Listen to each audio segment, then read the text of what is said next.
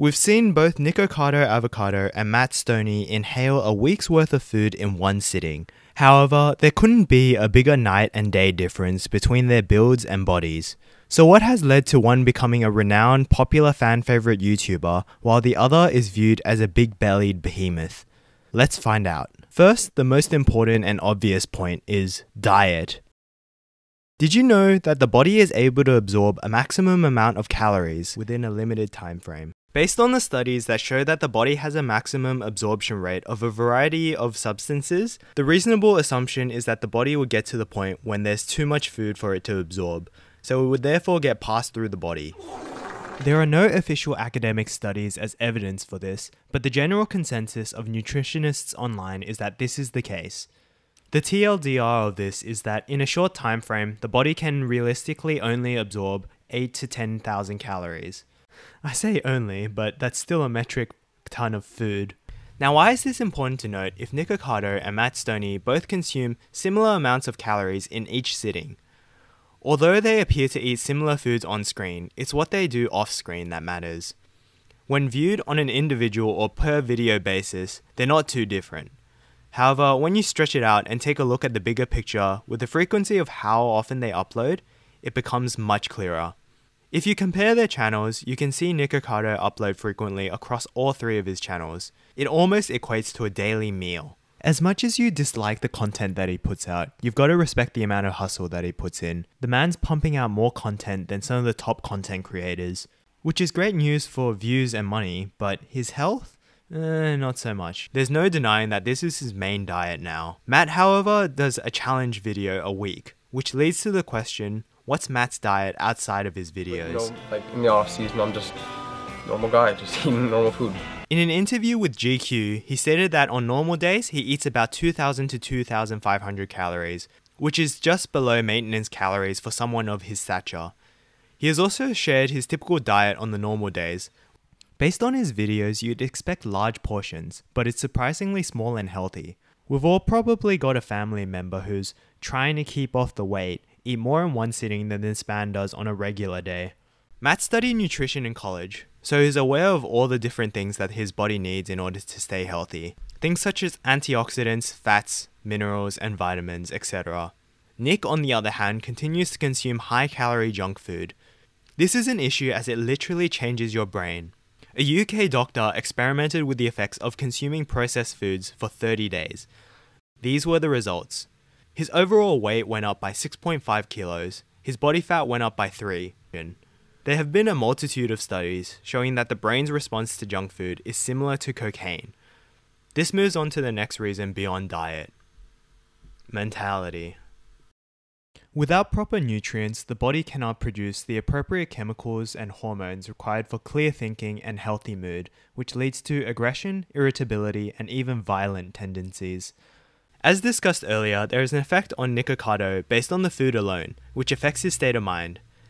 It's like a chicken and egg scenario that feeds in on itself. It definitely started off with eating just a bit of junk food, however, it kept snowballing.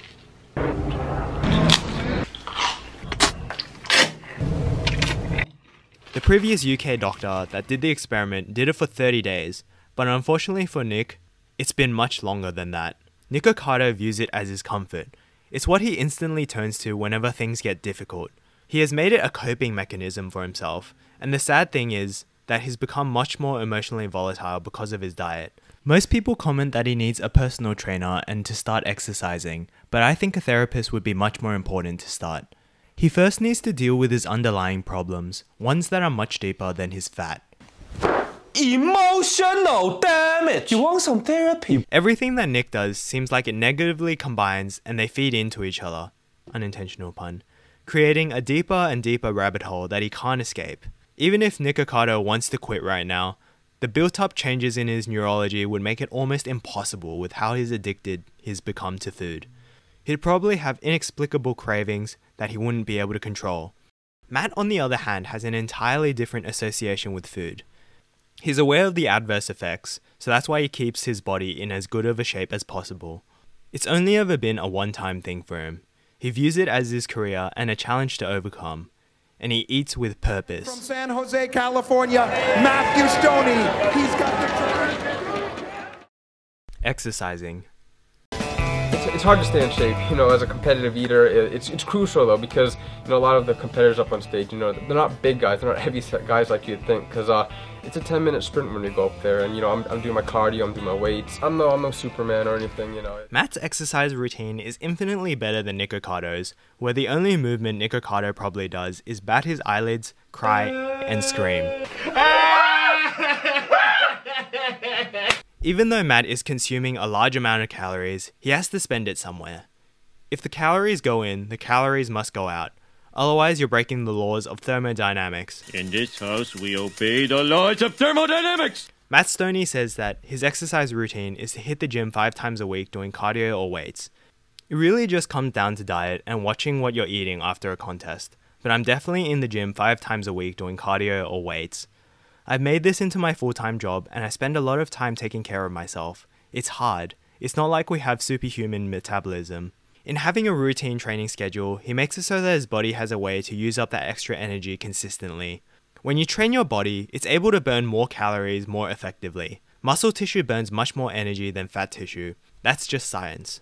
A shredded athlete would be able to burn off the same calories much quicker and better than an obese individual. Unlike Nick, Matt actually works hard, so his body is able to do what it needs to do. So in summary, here are the major differences between Nikocado and Matt Stonie. 1. Although their diets look similar on screen, what they eat off screen is drastically different. 2. Matt burns much more calories and obeys the laws of calories in and calories out. In other words, he actually exercises. And 3. The foods that Nikocado constantly eats is keeping him in a negative feedback loop to keep him eating while Matt eats in moderation. These are the differences that result in a drastic change in outcomes, as shown through Nikocado Avocado and Matt Stonie. If you enjoyed this video, here's another one of my videos that you might like. If you like to see more videos about analyzing YouTubers, don't forget to like and subscribe. Thanks for watching and have a lovely day.